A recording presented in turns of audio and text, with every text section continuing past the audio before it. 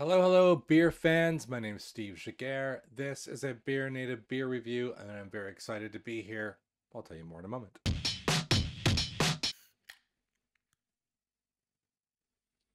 Okay, if you're new to the channel, please subscribe, hit the thumbs up, follow me on Instagram, Twitter, Untapped. I'm on all of them, Untapped. Just there. And that's it. Let's get rid of that.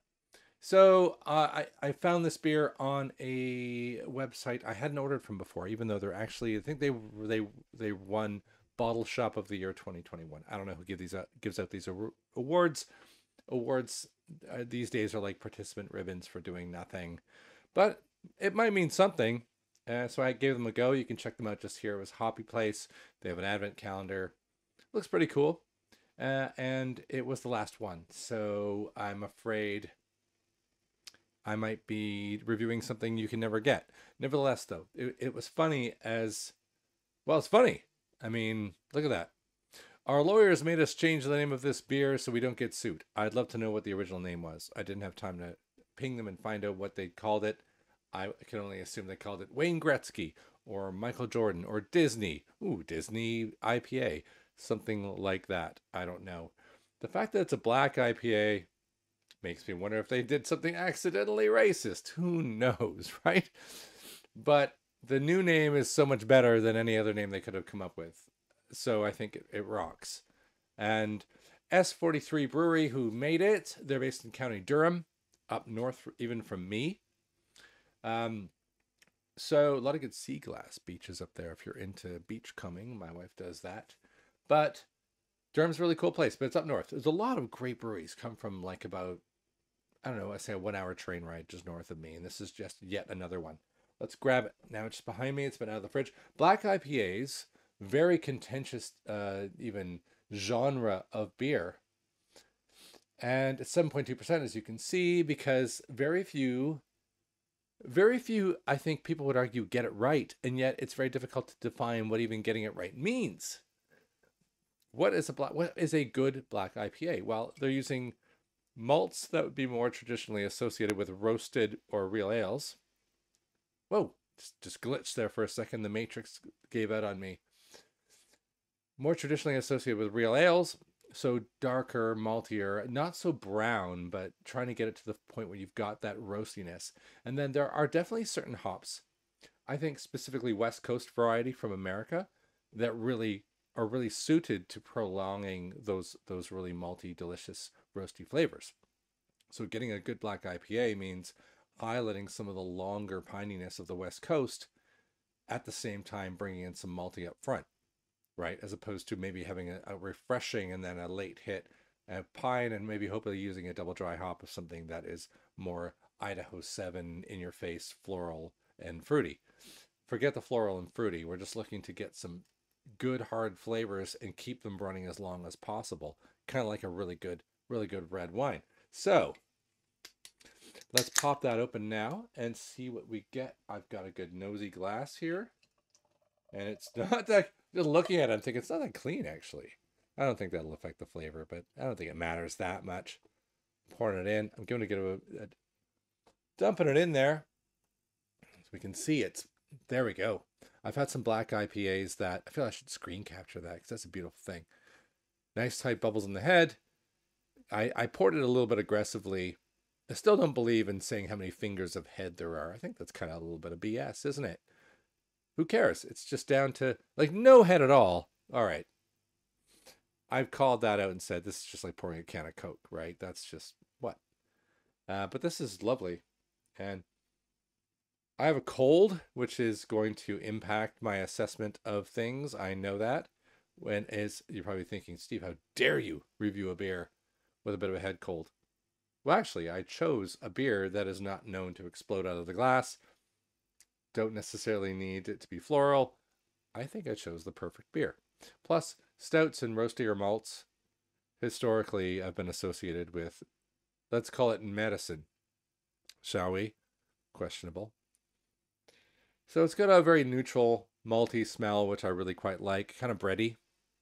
Let's give it a little taste.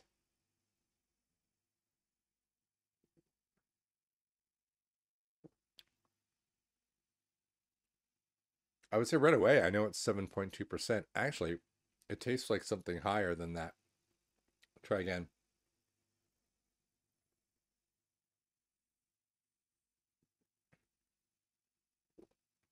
So I'm doing this because it's like it's powering me. I'm the puppet, and this is the puppeteer. It's making me like do this to shake the liquid around my mouth. And it's good. It does have like an initial maltiness, kind of a, unlike the Marmite beer I did a while ago. I should stick something here, a link to that if I remember, at 5 minutes and 50 seconds in. Try again. And then call it. Yeah, it's got like a slightly burnt toast kind of thing going on. Real nice malt, but it's prolonged. It's lasting. It's still there. I don't feel I want to jump back. I'm just kind of savoring that flavor. I'm got no floral, no citrus, but a lingering. When I say pine, I still feel it's very bready, very malty. So I'm squinting a little bit because I do have a cold, and I was just about sneezed right on the camera. That would have been. I would have given everybody watching this video a cold by doing that. It's not COVID. I had both a antigen and a PCR test to be absolutely certain before going online, as you know, safety first. All right, let's put it down.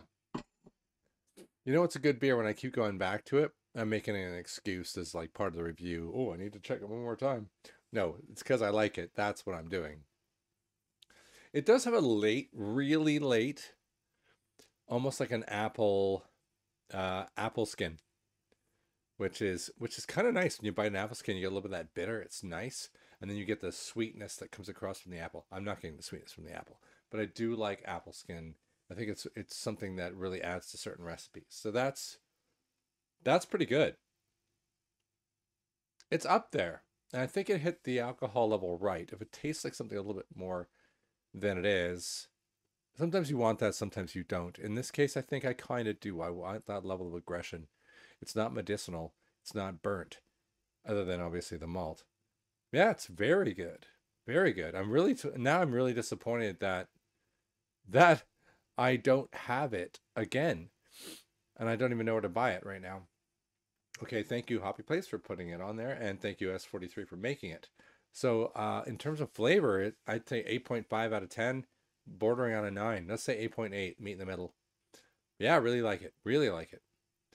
That's going to get a pretty solid Untappd score. And plus, in terms of style and design, I'm really going to smash it.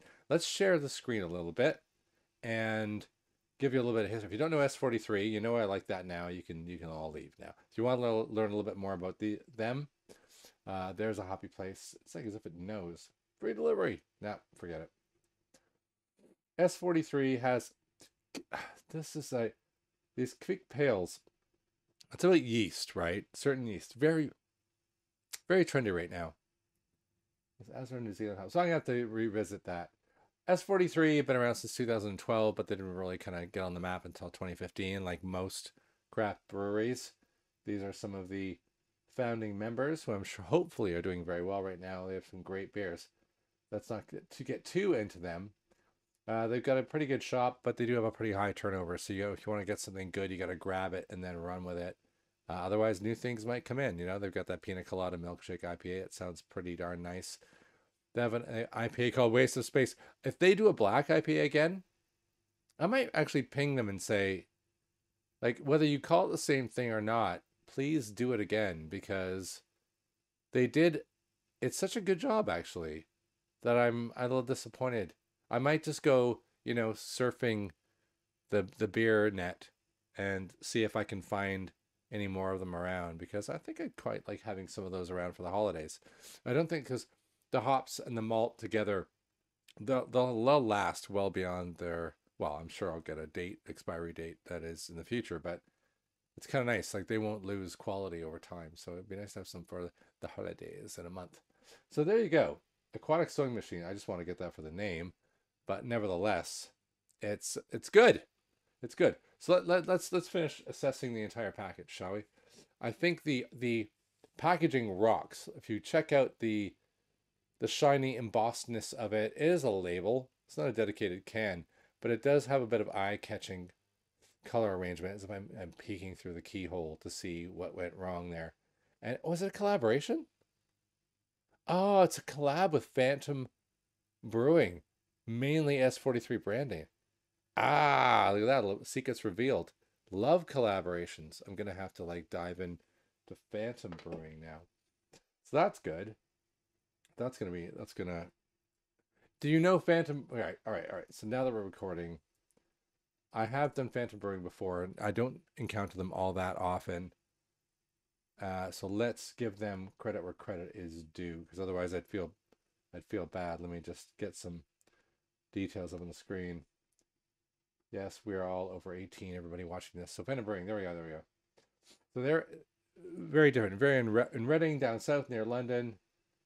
How long? I don't know how long they've been around. Actually, that's a very good question. From me to me, surely, I don't know. They don't say, but they've got a lot of really good, quite things. But I never been to their tap room. I'm hoping to get there. But you can see why they would get together with. You see why they get together with S43.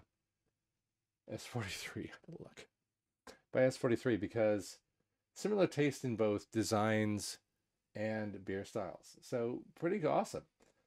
Check them out, Phantom Brewing. I think people should just go around and order different beers from different people, because that's how you find out. Don't wait till your pub to get it. Don't wait for your beer store to get it. Don't wait for your bottle shop to get it. Seek them out, order a variety, enjoy it, right? And quite often, if you sign up to their newsletter, like, I don't know if you want it, but I have a dedicated email address that I use just for beer newsletters, so that I get them all in one place. You know, Gmails are free, and it's great. And then you almost always get 10% off. So do that and try it. There we go. So there you go. Great collaboration. Controversial style, the Black IPA, and controversial name. Like, what was the original name between Phantom and S43? Who knows? We may never know. Maybe someday I'll get them on the show. When I can travel, I'll go up there and interview them, and we'll get them on. That's how I want to expand the channel, is to get more interactivity on these reviews. But until then, I'm going to give them a great review. I give them their artwork and uniqueness, artwork and packaging. I'm going to give them an 8 out of 10, and uniqueness. And I think anybody who does a black IPA is unique. So I'm going to keep them up around the 8s, 8.5s. So it's going to be pretty good on Untappd. Check me out there. Steve Giguere on Untappd. And if you've been watching this video and you're new, please subscribe. Tell your friends about the channel. I try to be enthusiastic. If you ever want to be on the channel, so you can get a beer with me and you want to try it with me, hell yeah. Come on, I welcome guests. I'd love for anybody to come on and talk to me about beer. Prove me wrong, I don't care. That's the end of this review. Thank you for watching. I've been Steve Giguere. This is BeerNative, and I am out and going to go drink the rest of this awesome beer.